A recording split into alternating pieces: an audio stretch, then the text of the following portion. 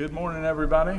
Buenos días a todos. We're so glad that you've joined us for worship today. Estamos contentos que esté con nosotros hoy. We wanted to stop and say thank you to all of you who have continued to give over the last few months. Queremos darle gracias a todos los que siguen dando en estos últimos meses. Financially, the church is doing great, and it's because of you all. En cuanto a las finanzas, la iglesia está muy bien y es gracias a ustedes. So thank you for going on the church website and giving through that way and by dropping stuff in the mailbox. Gracias por ir al sitio de web de la iglesia y también por venir a dejar sus diezmos y ofrendas en el buzón.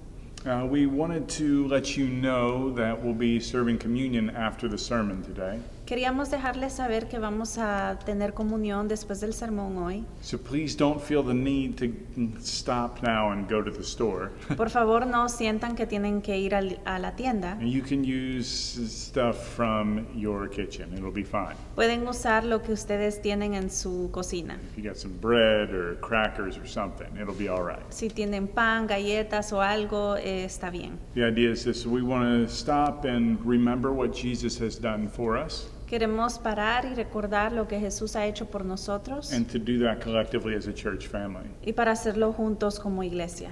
We also want to remind you to go on the church Instagram or Facebook page. También queremos recordarles que pueden ir a la página de Instagram o de Facebook de la iglesia So you can see what we've been doing through our summer camp. para que puedan ver lo que hemos estado haciendo a través del campamento de verano. Our teachers have been posting videos, and then the students have been posting pictures of the things that they've been doing at home. Nuestras maestras han puesto sus videos y hay padres que han mandado fotos de lo que sus hijos están haciendo en casa. And so we're sure that you will enjoy looking at those things when you go on the page. Y sabemos que les va a gustar poder ver esas imágenes. And thank you for your continued prayers for that ministry during this time, Gracias por su oración para ese ministerio en este tiempo and for your prayers as we continue to distribute food in the neighborhood.